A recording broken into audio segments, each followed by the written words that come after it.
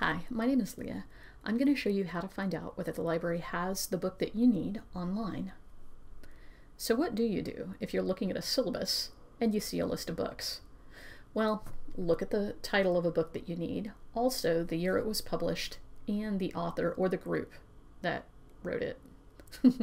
Then go back to the library homepage, library.uncg.edu, and click on Catalog to search across all of the books and ebooks that UNCG owns.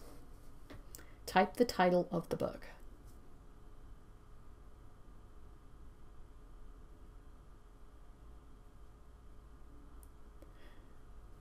I see a result for Nursing the Scope and Standards of Practice, published in 2015. It is available as an ebook. So I can click View Now to see different sources for this ebook. We have it available from Ovid. Also, we have it from several other companies. If I want to access this ebook from any of the sources, I'm going to need an active internet connection, browser, and my iSpartan computer account. Once the book is open, I can read it. In ebooks from Ovid, you'll notice that there is a column on the left-hand side that has the table of contents. I can look over the sections inside the book. There's a search box right above that I could search.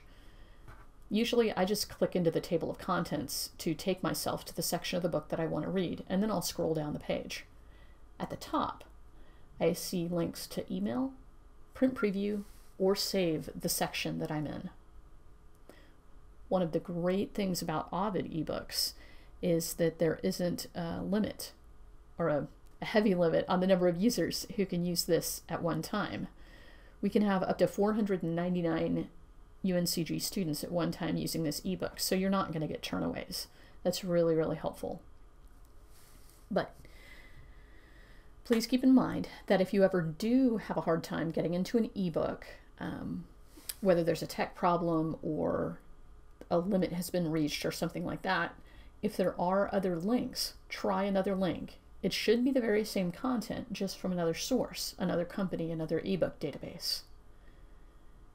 And if you don't see other links, or if you just want to get some help locating a book or getting into it, saving, printing, emailing, please contact the library for help.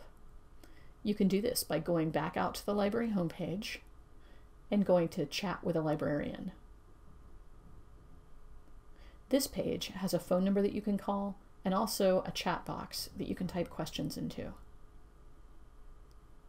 This has been a brief introduction to how to find out if the library has the book that you need online. Thank you for watching.